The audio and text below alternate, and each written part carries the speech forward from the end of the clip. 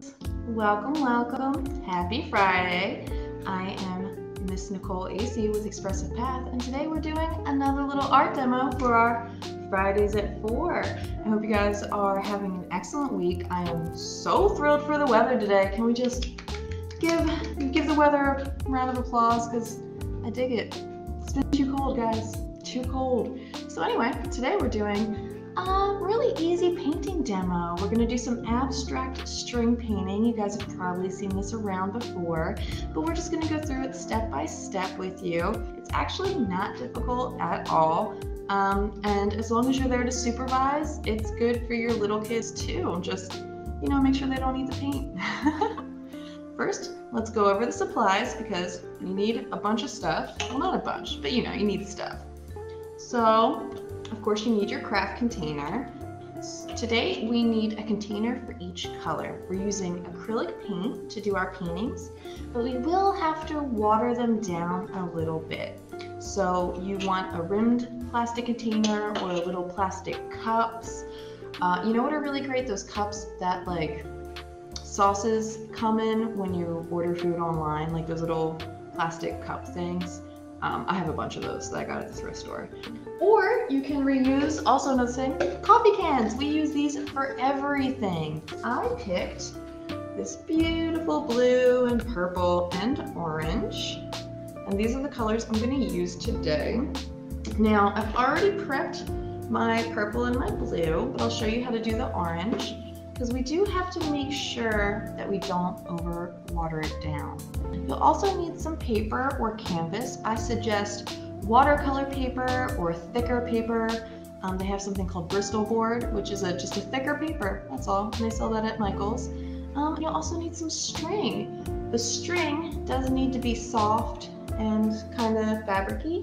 It needs to be able to soak up the water and the paint. So if your string isn't the type of material that'll soak up water, it's not gonna work really. So make sure it's actual string and not like that plasticky string, you know what I mean?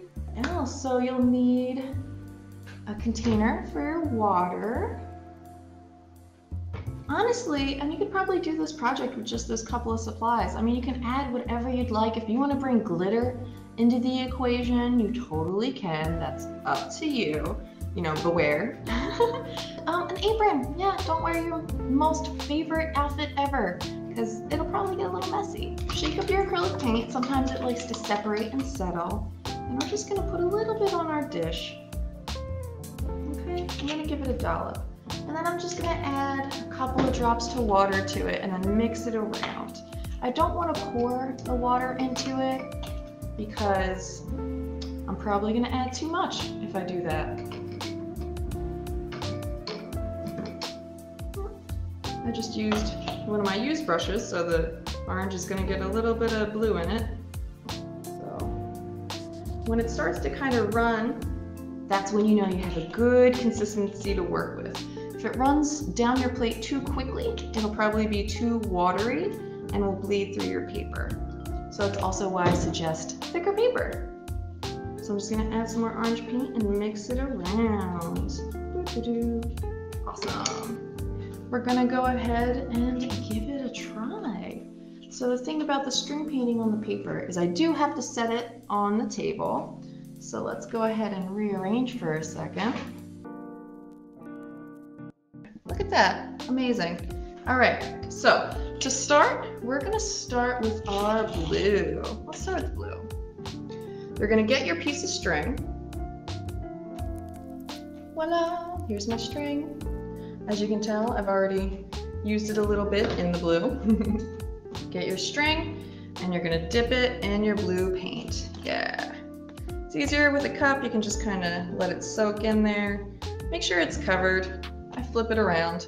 Doesn't this look fun? Everyone likes to be messy. Right? And then all you're gonna do is make a design on your paper with your string.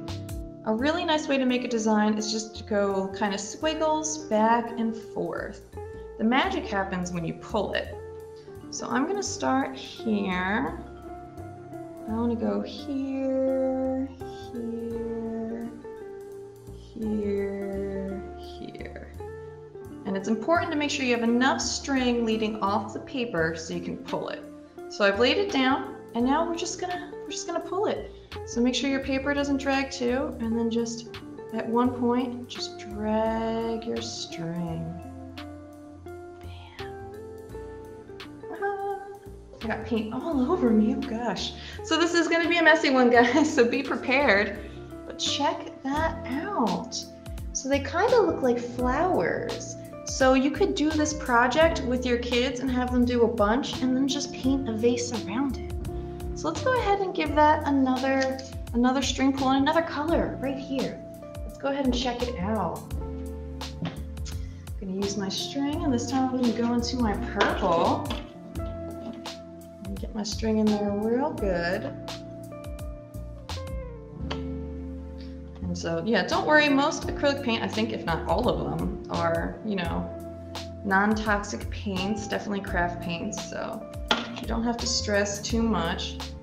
And once the paint dries, it probably won't come out of your clothes or off your table. So if you want to cover your table prior to this, that's probably a good idea. So let's go ahead and make this one maybe some loops and see what happens.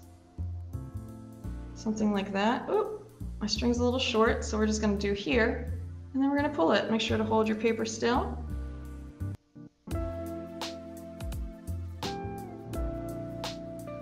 Ooh. And then just put your string back into its proper. Oh my god, so messy. Check it out. I love this. Your kids are gonna love this. Get them a really big piece of paper. Look how impressive that is. No effort. No effort. All right, let's do another one. Let's do another one. This is also something you can do as an adult. If you are one of those people that are like, I have zero artistic skills, this is gonna work for you guys, I promise. Let's do this orange. Let's get this orange going. Let's get this in here real quick. Gonna soak this in the orange paint. Now this one, you can also put the string on the paper and then fold it in half and pull it for a symmetrical look. This one needs probably some more water, hold on. And more orange paint. You can tell I didn't put enough because the string really soaked it all up there. So, you learn as you go. You learn as you go, guys. So we're gonna get this guy real good. And this time what we're gonna do is we're gonna fold our paper in half. We're gonna fold our paper in half without getting it too messy. Okay. And this time we're gonna put our string on one side, fold it, and then pull it. So that's what we're doing today. So let's go ahead. We got this orange string. I'm gonna straighten that guy out. Bam. And let's put him on the paper. So if he touches, that's even cooler. All right. Got him on the one side. I'm gonna flip my paper over and hold it down firmly. And then I'm gonna pull. You can also do this with a book. It's probably a little bit easier. All right. Big reveal. Oh, they're like twin tulips. Oh my gosh, I love that. Oh my gosh, that's beautiful, guys. Oh my gosh. Okay. All right. Sorry. I'll stop. Stop being totally excited with my own projects. Okay, let's see what it looks like on a canvas. Let's go ahead and do it on a canvas and check that out. So this is where the contrast is gonna be super cool. I've primed this canvas with black paint. So we're gonna check it out. Let's see, what color? Let's do that blue color. That blue color was beautiful, wasn't it? What did I do with the blue string, y'all? Okay, blue string, here we go. Blue string. This really takes absolutely no skill, guys, I promise. I absolutely promise. All right, so let's go ahead and let's do, I'm gonna do a tinier one. So we're gonna really kind of control this one because I want them to feel like flowers coming out from the center. So we're gonna put this one here. and pull it.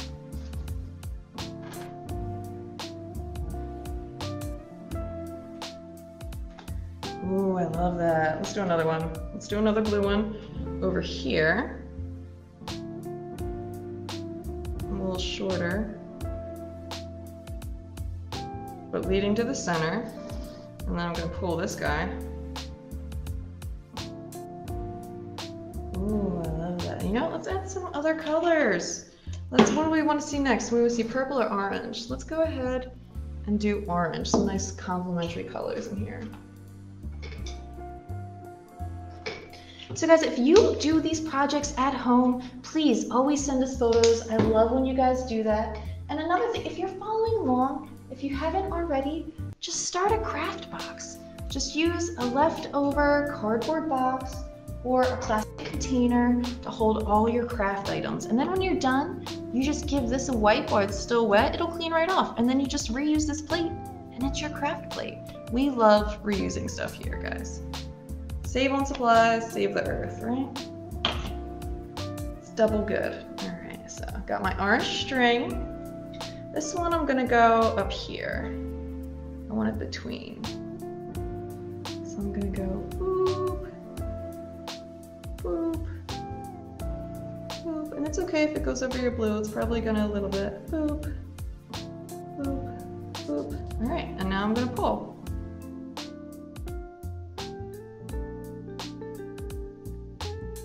Oh, I love it. All right, let's do one on the other side.